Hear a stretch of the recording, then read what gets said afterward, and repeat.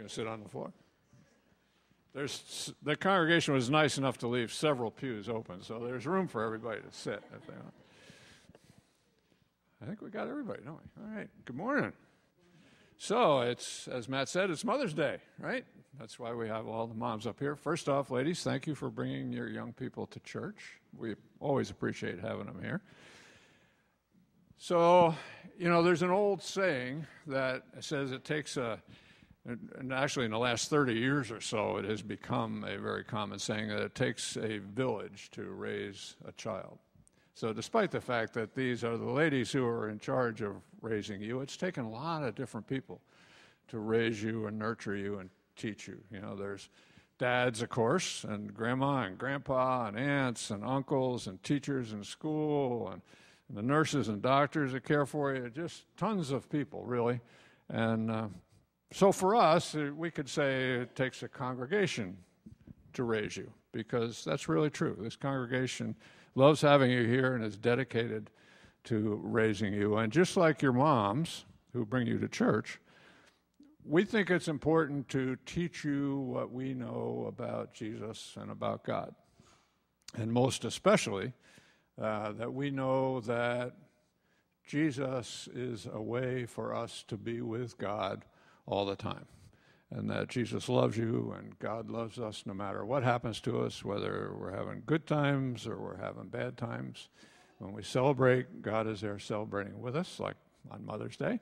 And when we are having tough times and we're sad, then God is there with us, and he's sad then also. What a great noise. I love it. So let's have a prayer together. And then,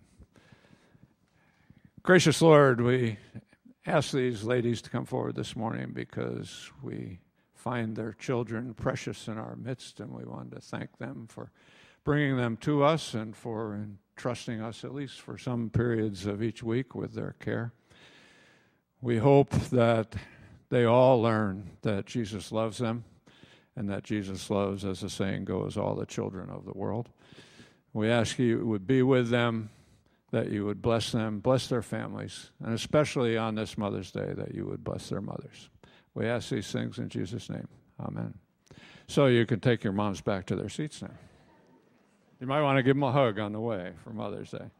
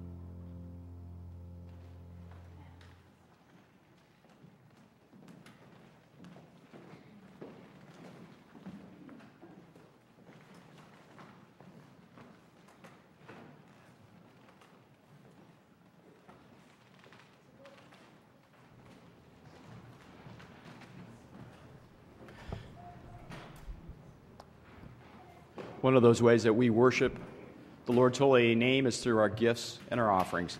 I invite our ushers to wait upon us at this time.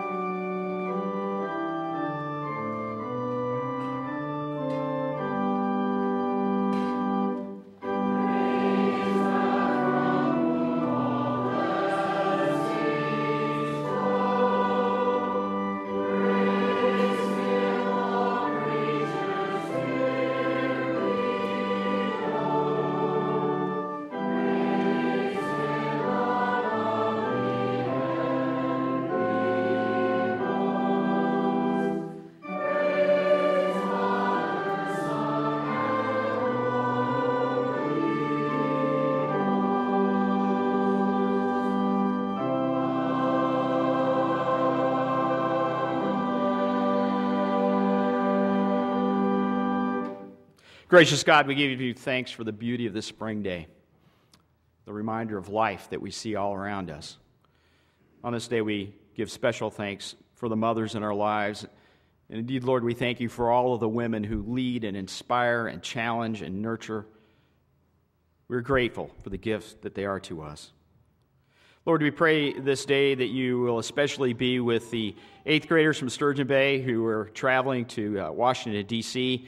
We ask that you will watch over them, keep them safe, and give strength and courage to their chaperones as they care for them. Gracious God, we thank you for all of the joys that we experience, and we come to you with the concerns that we carry. So many of us have people that we love and care deeply for that are grieving, that are being treated for serious illness. We pray, Lord, that you will give us the wisdom and the compassion to serve them as we seek to serve you.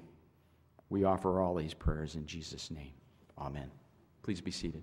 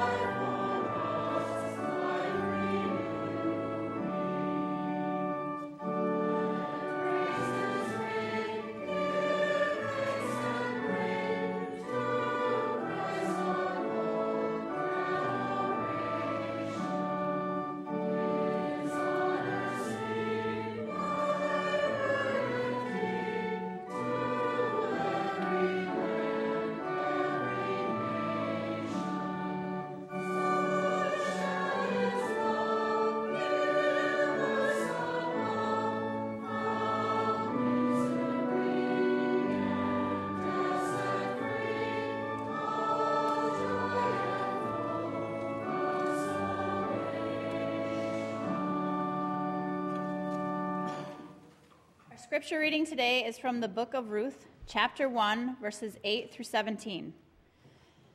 Then Naomi said to her 2 daughters-in-law, "Go back, each of you, to your mother's home. May the Lord show kindness to you as you have shown to your dead and to me. May the Lord grant that each of you will find rest in the home of another husband." Then she kissed them, and they wept aloud and said to her, "We will go back with you to your people." But Naomi said, "Return home, my daughters.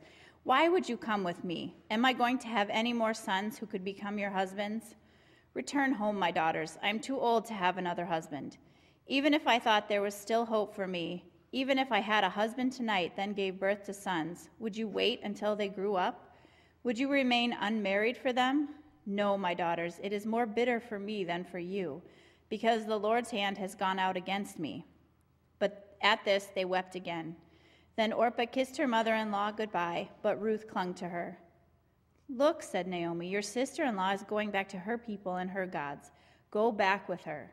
But Ruth replied, "Don't urge me to leave you or turn back from you. Where you go, I will go, and where you stay, I will stay. Your people will be my people, and your God my God. Where you die, I will die, and there I will be buried. May the Lord deal with me, be it ever so severely, if anything but death separates you and me."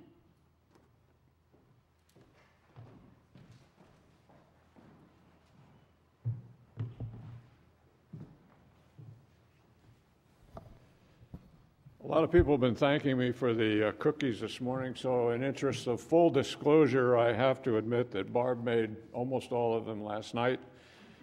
But she gave me good advice. She said, take this one little batch to church and put them in the oven in the morning, and that way the place will smell like you cooked them all there. So you're welcome. I recently read an article by a lady named Margaret Renkl, and it was called The Mother's Day Trap. Now, I think Miss Renkl must be about my age. She says she grew up in Alabama in the 60s, and I started high school in New Jersey in 1960. So I could identify with some of the things that she had to say. She says in Alabama in the 60s, all the women that she knew stayed home and took care of babies, and she assumed that was to be her life as well. Even though, fact was, she admired the few professional women that she knew, and she wanted to be one herself in the worst way, she understood that even these women were not defined by their jobs or their careers, but rather by motherhood. Having children was to be her crowning glory. She was born to be a mother, just as her mother was, and just as her father told her he was born to be a father. So that's the way it turned out for her. Despite juggling a very successful professional career, she did fulfill the role of mother, as she had 3 sons. And for her, the circle of life seemed to be completed, seemed to be closed. But then they grew up, and they left home. Now, they still loved their mother, and they called, and they wrote, and they visited, but she wasn't the one that had to take care of them anymore. In hindsight, she realized that that life circle of her children intersected only very briefly with hers. And that, she says, is the Mother's Day trap. God help the woman, she says, who feels too acutely that motherhood defines her. Now, on Mother's Day, when her children send her flowers or come to visit her, she misses the time when they were little, when the bouquets were dandelions and weeds from the garden, and the cards were scribbled with crayon. She's old enough like me, that she vaguely remembers a time when everyone still lived in Grandma's house. And I kind of can remember that. We lived near our grandparents, and our great-grandparents lived there in the same house with them. But these times are no longer with us. Our society has become much more mobile. And that's not a value judgment, that's just a fact of life. There's not very many of us who live in the town in which we grew up. It's been a couple of generations at least since that has been the case. And so, Miss Renkl, caught in what she sees as a trap, looks for a new identity. What, she wonders, comes after motherhood? I share this not because I agree with all her points or have a solution for her, but because it seems to intersect in some odd way with our scripture passage from Ruth chapter 1, which is our 40 challenge chapter for the week. Kathleen Robertson Farmer calls the book of Ruth an artistically constructed kaleidoscopic narrative. That's hard to say. In plain language, it means it's a really short book, only has about 4 chapters, has lots of different levels of meaning, and it kind of tells us how we really are versus how we think we ought to be. Briefly, the story goes like this, in case you haven't read it.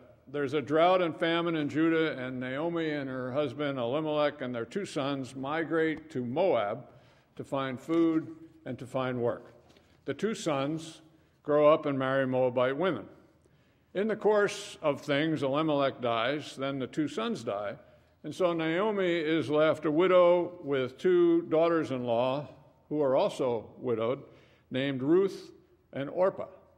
And every time I practice this, I want to say Oprah, but it's Orpah. Naomi hears that the famine in Judah is over, and so she decides, since she is left by herself with no support, to return there to find what family she can to take care of her. She tells Ruth and Orpah to stay in Moab where their families are so that they might remarry, since they are still young, and have children. She tells them they have to go back to their mother's homes and that their families will find for them new husbands. Now, this sounds a little strange to us, but it was not unusual in that day and age. That's the way their society worked. They beg to stay with her because they've become attached to her, but she tells them that she has nothing to offer them. I am bitter, I am angry, and I am without hope, she tells him. I can no longer be a mother, and so my life is over. But you are young. You can start over again. So go to your mother's homes. Orpah does as she's told and returns to her maternal home. But Ruth decides to defy custom and tradition, and she says, no, I love you, and will go wherever you go and accept whatever fate awaits the 2 of us. A good example of unconditional love for us on this Mother's Day. Naomi is lost. She is dead to all that is good in life. And Ruth becomes the agent of her redemption. And the rest of the story is really about God's mercy and grace and how Ruth finds a husband, Boaz, who cares for her and for Naomi. And then we are told that Ruth is an ancestor of David. And of course, in the Gospel of Matthew, she's listed in the genealogy of Jesus. Now, generally, when we read this story, we see ourselves as Ruth, the one who defies tradition and takes the unexpected way. She's the hero of the story, after all. In truth, we are often like Naomi, lost and in need of redemption, dependent on God's grace. Now, we may identify ourselves as Superman, but in truth, we are much more like Jimmy Olsen. So are we all victims of the Mother's Day trap? Do we all set superhero expectations for ourselves? And does the meaning somehow go out of our lives when those goals no longer apply? Is retirement, for example, a similar kind of trap? Naomi is in need of redemption because of the very way that she identifies herself. The meaning in her life came from being a mother and a wife, and when this was over, she felt that her life was over. And we, male and female, may identify ourselves in much different ways these days than she did, but many of us will still face the same problem at some time in our life and will feel just as lost as Naomi. Just as Naomi found her Redeemer in Ruth and in Boaz, we can find our Redeemer in Jesus. Jesus Christ is an unearned gift who brings to us God's mercy and grace. He saves us from ourselves. If we look closely at what Jesus has to say to us and what he did for us with his suffering and death on our behalf, we can see that it is love, unearned and unconditional love, that is the most important thing. Ruth showed Naomi that her life should be defined by love and not by bitterness and pain. And I would suggest to Miss Wrinkle that the solution to the Mother's Day trap is found in the very thing that makes motherhood so fulfilling. We should define ourselves not by the roles that we play in life, but rather by the love that we give and experience. If we define ourselves as those called to love our God and to love other people, then we'll never be disappointed by failing to reach career goals or passing by our life goals, because no matter what our age is, no matter what our skill level is, no matter what our circumstances of life, God is with us, and we can love and be loved. And finally, what about Orpah? We kind of forget about her because she's a minor character in this play, but maybe we should take another look. Because, like I said, we're not all superheroes, and we do not all make the exceptional choices in life. And really, we're not always like Naomi, who sees nothing but failure and misery in our future. Many of us are Orpahs. We make the logical rather than the exceptional decisions. We fall somewhere in the middle. Now, my mother and my wife and my 3 daughters are all talented women who chose to be mothers and teachers and healers, all roles that society finds to be very normal and very acceptable. But does that make them any less than those who make the wilder kind of decisions? Or to put it another way, perhaps those who choose to build ships rather than to sail the 7 seas are heroes also. The bottom line on this Mother's Day, I suppose, is that we are really all special in God's eyes. God's love, like a mother's love, does not need to be earned. It just is. That's the very definition of grace, and it's why it's very appropriate that in Christian churches we celebrate Mother's Day not as a trap, but rather as a gift of joy. Let's pray. Gracious and merciful God, we recognize there are many nuances to this story of Ruth and Naomi, just as the celebration of motherhood and family is not quite as simple and easy as it might appear. But even so, we do not see any of this as a trap, but rather as an offering of your grace and love. So we thank you for this gift, and we pray this morning for all those in our lives who provide love and nurturing, particularly our mothers. May you bless them and bring peace and joy into their lives. In Jesus' name, amen.